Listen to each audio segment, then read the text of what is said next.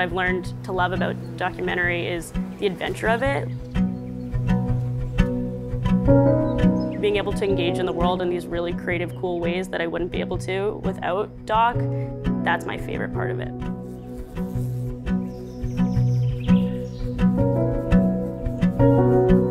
I didn't come in knowing I wanted to do psych, but our new Wesleyan had a phenomenal film program.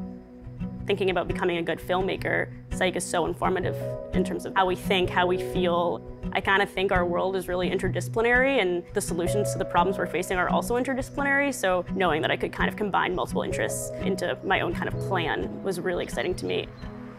I created a short documentary thesis about beekeeping, and more specifically why beekeeping can be used as a form of therapy and why it's actually really psychologically healing. I was working with people from a variety of different majors with different backgrounds that really helped inform kind of our work. I had a photo studio major use her skills to create a photo montage, and that's one of my favorite parts of the film. In order to make any of these films, you're pulling on different people's strengths.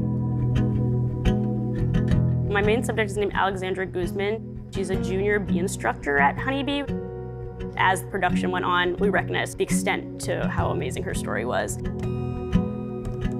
Studying psych and having that be a big part of my background, it did give me a sensitivity going into this topic.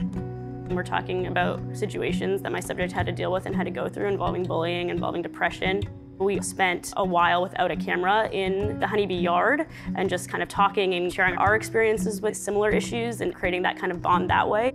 She kind of set the tone for how we were going to work, and that's, I think, how it should be. It was definitely a really big gift to be able to watch Alex share her story and become more open throughout the process. Watching the film, it's almost like watching her courage expand throughout it, and being able to kind of be a part of that was really, really beautiful. I'm so proud of her, and I owe her a lot. I didn't realize how emotional the experience was going to be for me. I wanted people to leave feeling related to and comforted. Alex gave me some confidence and some courage, and I hope other people feel that same way too.